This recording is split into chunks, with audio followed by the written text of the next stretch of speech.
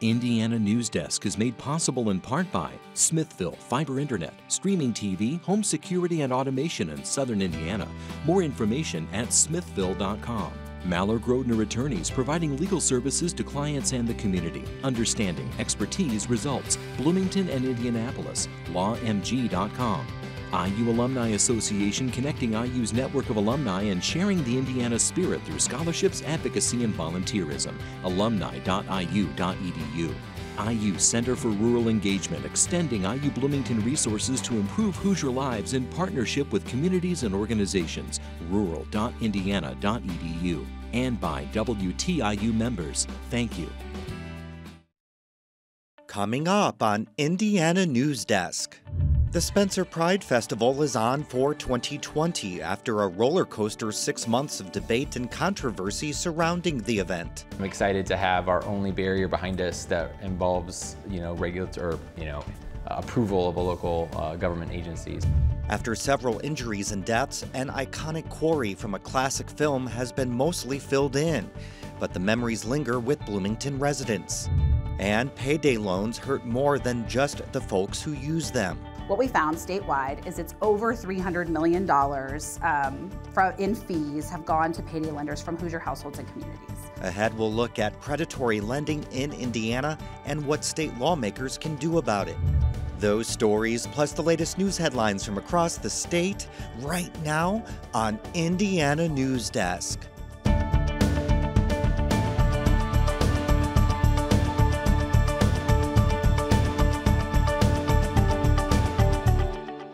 Welcome to Indiana Newsdesk. I'm Joe Wren.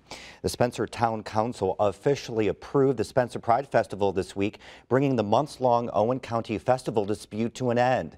As Mitch Legan reports, both Spencer Pride and local business owners are looking forward to what should be an event-filled summer. For Spencer Pride President Jonathan Balish, the last 6 months have been difficult, to say the least. It's been a roller coaster, to be honest with you. It was unexpected to begin with. As the director of an LGBTQ organization in rural Indiana, Balish says he's dealt with harassment before. But things changed in August when Owen County's Board of Commissioners moved to crack down on Spencer Pride's annual celebration. Okay, so just so everyone here is clear, including myself, because of this petition, you are taking action of some sort. And right now you want to hear voices. I understand that. Correct. The anonymous Facebook group Morals of America pushed the commissioners to keep all special events off county property because they said the Pride Fest was overly sexual. But, there have been things like that on and off here and there. And so you kind of hear it and you register it in some way, but, until it really shows up at your doorstep, it's not real. And so, it became real for us this past fall. What ensued was a months-long back and forth between county officials and residents over festival ordinances that only ended this week.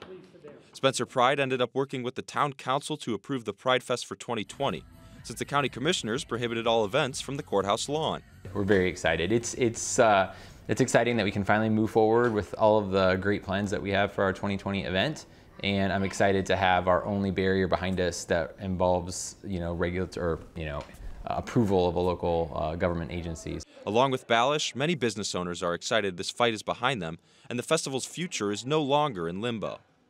It was pretty baffling to me, to be honest with you, because like I said, the momentum in our downtown area was one of the reasons that we opened up. It's one of the reasons we got excited about being here near the square, and to hear that there were government officials that were trying to keep activity off of this area, I didn't understand it. It didn't make sense to me. Festivals are key to making ends meet for business owners on the town square. So many, like Williams, threw their support behind Spencer Pride and the Downtown Event Coalition. The Pride Festival in 2019 was our biggest day since opening, by a long shot. So the amount of people that they bring into the downtown area and that visit these little businesses, it's really important to get that bump, especially for a small, locally owned business. They get you through those hard times, But keeping things off the courthouse lawn wasn't enough for Morals of America. After the county passed its ordinance forbidding festivals on county property, Morals of America released another letter asking the town council to kick the Pride Fest out of downtown Spencer. The open letter said how the downtown businesses don't need it. It's going to impede us as far as people getting into our shops. It's never impeded me. Pride brings in hundreds of people that otherwise wouldn't be down here. So how that mindset works, I don't understand, because Pride does everything it can to try to make Spencer prosper.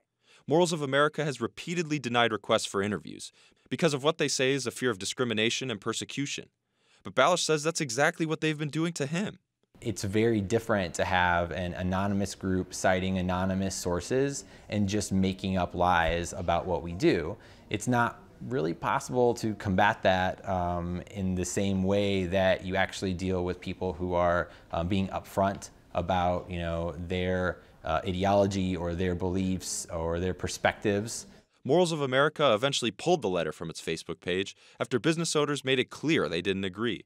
But by stirring up Spencer pride in the local business community, Morals of America actually ended up bringing Spencer together. A lot of people in Owen County are lacking connection to the community. They're looking for opportunities to meet with other people, to get out and to enjoy things.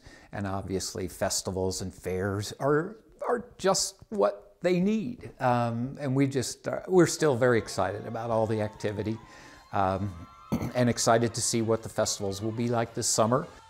For Indiana Newsdesk, I'm Mitch Legan. We're past the halfway point of this year's legislative session, and now the House and the Senate are looking at each other's legislation before the session ends early next month. Here with us to look at the bills making their way through the State House and what might make it to the governor's desk, State House reporter Brandon Smith. So Brandon, legislation headed to the House lowers the age that juveniles can be sent to the Department of Corrections for crimes. So what exactly would this bill do? Well, you said it right there. It lowers to the age of 12 the age at which juvenile delinquents could be sent to the Department of Correction. It also expands the list of crimes for which they could be sent to DOC, and it says they can be in DOC for up to 6 years, which is longer than they've ever been allowed to be there before, because right now they have to be out of DOC at the age of 18. Republicans in the State House gutted a bill that sought to create more accommodations for pregnant employees, which was a priority bill for Governor Holcomb. What is that bill, and where do you see that going? Right. So right now in Indiana, women in the workplace who are pregnant can't be guaranteed that their employer will offer them accommodations while they're pregnant. It's kind of a patchwork of laws, and there's not a lot of guarantees there. So that's what this bill would have done. It would have said your employer has to work with you to find reasonable accommodations. And the bill listed some examples. More frequent or longer work breaks, for instance. Getting to sit down on the job sometimes. Adjusting your work schedule when possible. But Republicans in the Senate were simply uncomfortable imposing any sort of requirements or regulations on small businesses, and this would have affected businesses with at least 15 employees or more. So they took all of that out and just asked to create a study committee on the topic. We'll see if the House decides to install any of those protections back into the bill. I want to get your take on the legislation to allow speed cameras in Indiana highway work zones that died this week. What protections would that have provided for those that do work on the highway? Right. So originally the bill said that the state could install speed cameras in any highway work zone in Indiana, but just to get it out of committee, they shrank that to just a pilot program, 4 cameras around the state in work zones that would ticket drivers who go at least 11 miles per hour over the speed limit while workers are present. But speed cameras have come up in the Indiana legislature before, and they are quite frankly unpopular with some Republicans, the sort of more libertarian-minded ones who have concerns about, for instance, privacy and things like that. And so it couldn't get enough votes on the Senate floor, although its author, John Ford, a Republican from Terre Haute, says he does want to try again next year. All right, Brandon, that's all the time we have this time. We'll see you again soon. Thank you very much. Thank you, Joe. Now for the latest, we look at this week's top stories. Heading into next week's primary race in New Hampshire, former South Bend Mayor Pete Buttigieg and Vermont Senator Bernie Sanders are leading the pack after the Iowa caucus. The strong showing there gave Buttigieg a burst of momentum as he tries to pull away from a crowded field. The race between the early frontrunners sets up a conflict between the progressives supporting Sanders and moderates supporting Buttigieg. The city of Bloomington is taking another shot at using eminent domain to make room for the proposed 4th Street parking garage. The city is planning to appeal 2 rulings regarding the proposed expansion of the project. A judge ruled the city could not use eminent domain to take realtor Juan Carlos Carrasquel's building. The other denied the city's motion to amend its original garage plans. City officials say they will appeal both rulings. Hoosiers gathered from across the state for the first LGBTQ State House Day earlier this week. Statewide organizations provided resources and several lawmakers spoke, recommitting themselves to LGBTQ issues at the State House, including Indiana's first out LGBTQ state legislator. We have to keep fighting. Just because we got marriage equality, don't get me wrong, that is a huge win for our community. But we've got to keep fighting. You can get married over the weekend and be terminated from your job on Monday simply because of who you are and who you love. While the majority of the lawmakers were Democrats, Republican Senator Ron Alting addressed the crowd, celebrating the defeat of a measure that would restrict gender identity on driver's licenses. Needle exchange programs in Indiana could be discontinued as early as summer 2021. This comes as a bill proposed lifting the expiration date on a 2015 initiative, which allowed local health departments to run needle exchange programs, died this week. The bill's author says that even though the bill terminating the expiration date of needle exchange programs died, he hopes to find another way to extend those services. The Bloomington Police Department said in its annual public safety report this week that overall crime in the city has dropped by around 5% in 2019, but violent crime spiked around 27% in the same time, while reports of rapes and sexual assaults are up by 55%. BPD officials say that spike might be related to better reporting of such incidents. We will be working with different partners to see what we can do to try to raise awareness and prevent these crimes from happening to begin with. Decoff also said that the Bloomington Police Department will upgrade body cameras in 2020 so they start recording when officers remove their weapons from their holsters. A Second Amendment sanctuary petition is circulating throughout Indiana. Columbus Mayor Jim Linnop says officials in nearby Jennings County signed a non-binding statement to not enforce any new state or federal legislation that might restrict gun ownership. Linnop says the Second Amendment is critical to our rights, but local government shouldn't be in a position to pick and choose which laws to enforce. It's not that we don't respect the Second Amendment, we do. But we also respect the Constitution, which says that the courts will tell us what the Constitution means, and it's up to us to enforce the laws as determined by the courts. Linnop says anyone could say the same about the income tax code, freedom of speech, or any other rights guaranteed in the Constitution.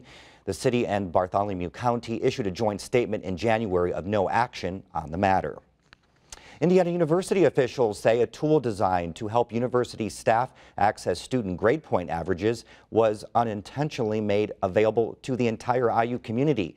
The Indiana Daily Student reported that the GPA calculator tool allowed students, faculty, and staff to gain access to records for at least 100,000 current and former students who graduated in 2015 or later. The data breach could be a violation of the Family Educational Rights and Privacy Act. A Republican state senator decision to install his own bill is likely only temporary. The bill would have given Indiana's Attorney General the power to appoint a special prosecutor for crimes local prosecutors choose not to pursue. Supporters say the bill wasn't targeted at, but would impact Marion County's decision to not pursue simple drug possession charges. Marion County officials say the move would only exacerbate tensions between police and minority communities while adding unnecessary cost and pulling police officers off the street.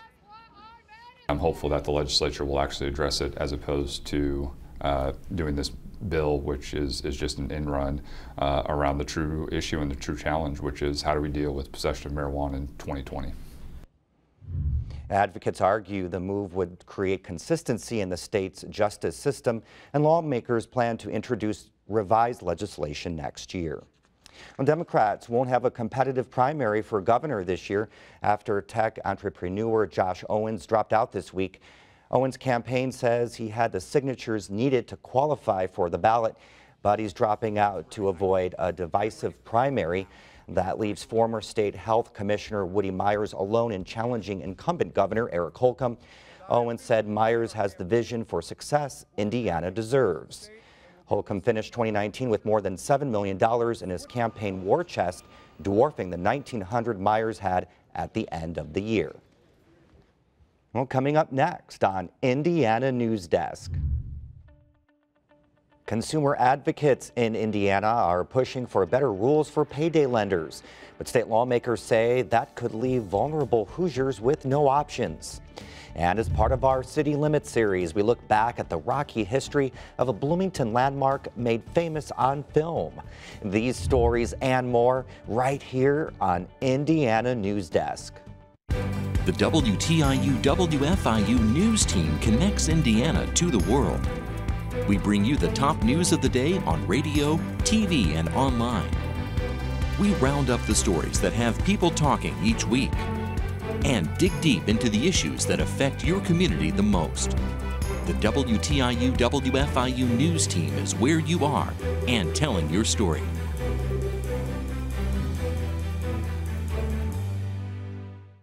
In a time of change, where can you find in-depth reporting and thoughtful analysis? Washington Week on PBS. Join moderator Robert Costa. When I was at the Capitol this week, I encountered the same. And a panel of award-winning journalists. You're seeing a divided nation, and you're seeing for insights and perspective. Tonight there was a key development in the Senate. You won't find anywhere else. What a week. Washington Week.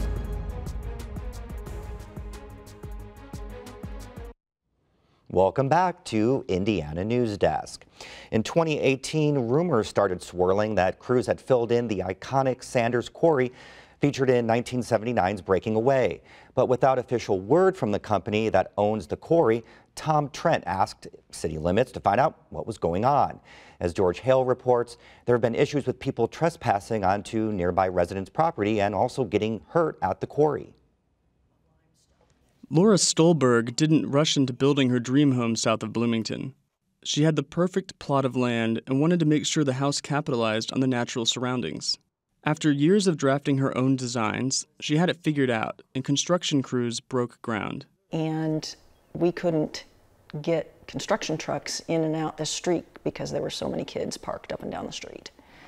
So we started chasing them off and trying to get them to go elsewhere, which they were not very happy about. But they just kept coming. The destination is a turquoise pool dug deep into the earth about a quarter of a mile past Stolberg's house. It's one of dozens of limestone quarries scattered across southern Indiana, but this one is famous from breaking away. You know, I think you're just afraid of those college guys. Oh, and you're not, right, Mike? The only thing I'm afraid of is wasting the rest of my life with you guys. I grew up here. I'm from Bloomington, so of course I saw the movie, and I do understand the appeal, but it got to the point where there would be 300 people back there on a given weekend. It's just inherently dangerous with all of the rocks, and people were jumping from rooftop, which is an 80-foot drop, somewhere, something like that.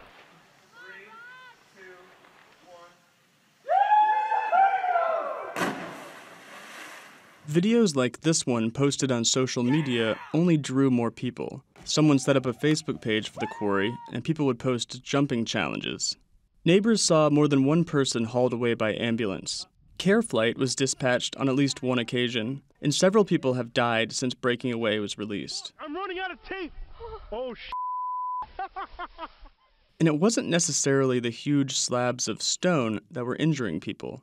Dr. Louis Profeta co-authored a study about injuries and deaths at Bloomington area quarries. I think all of them, except for one, came from Sanders Quarry. The velocity in which these people were hitting the water at that point was like hitting concrete. And so these people were getting critically injured from that jump. Profeta did his research about 3 decades ago, and he says the solution was simple back then. Get rid of the famous rooftop ledge. I took office in 2015, and I was dealing with a lot of parking complaints more than problems that happened at the quarry.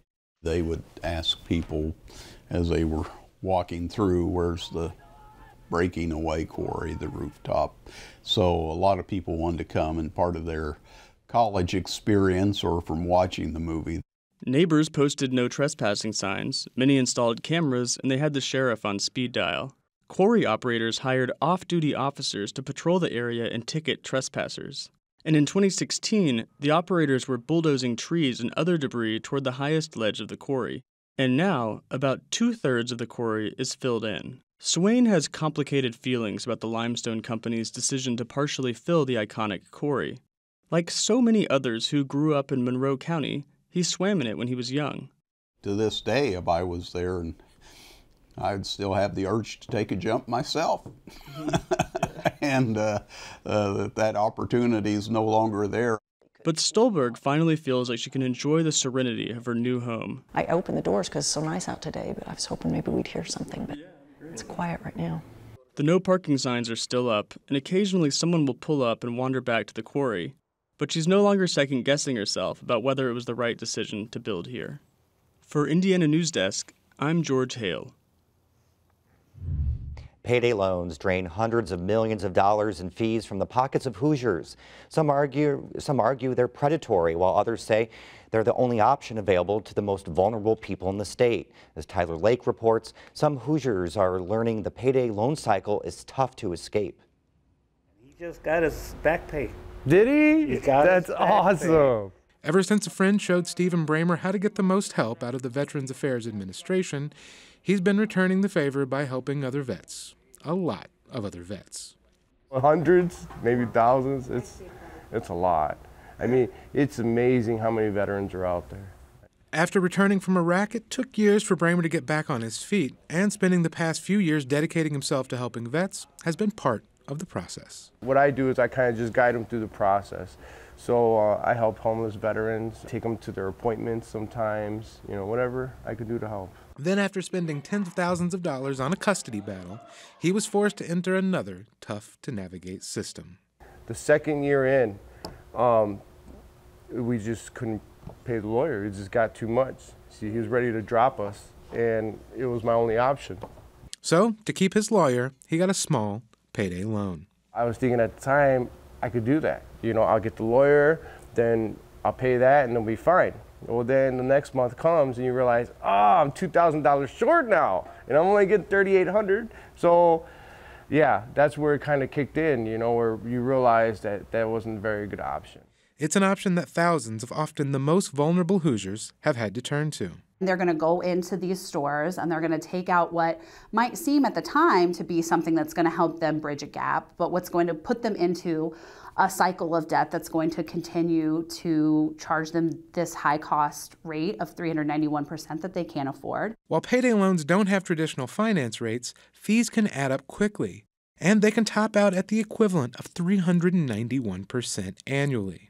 Indiana has a loan sharking law that caps percentage rates and fees at the equivalent of 72% APR, but payday lenders got an exemption from state lawmakers back in 2002.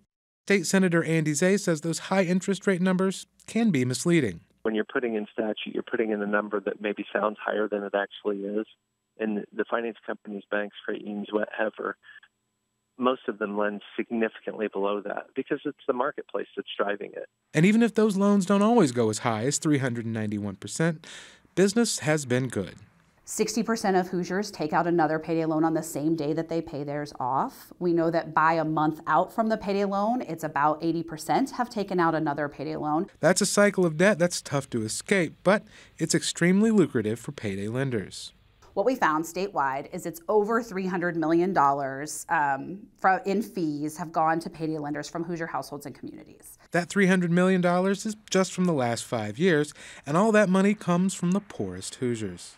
The majority are making less than $20,000 a year. And if you look at where storefronts are located, that isn't a coincidence. We see that they are disproportionately in areas that are predominantly communities of color and then also lower income neighborhoods. And while Bramer says the charges for these loans are too high, it's not the lenders he blames. The payday loan places are going to try to get as much as they can. That's just how business is. But it's up to the lawmakers to regulate it for them, for us, to protect us. But some state lawmakers say aggressively curbing interest rates will leave many in the state with no place to go. And if you restrict it down to a level where these banks, finance institutions can't compete in these neighborhoods, they will move out, and then people simply won't have access to any credit. And that's getting down to hurting the poorest of the poor. And that's something Bramer and Zay agree on. Last year, I was listening to what some of the senators said, and they said there's people that need this, and I agree with them that people do need this, but not to put them in a worse position. He says he thinks the lenders can still make massive profits without trapping people in endless cycles of debt. But he says only lawmakers can make that happen. I mean, they have the power to fix this, and so it's either fix it or make it worse. For Indiana Newsdesk, I'm Tyler Lake. That's the end of this program, but our work continues online as we cover the news throughout the week at WTIUnews.org. Have a great weekend.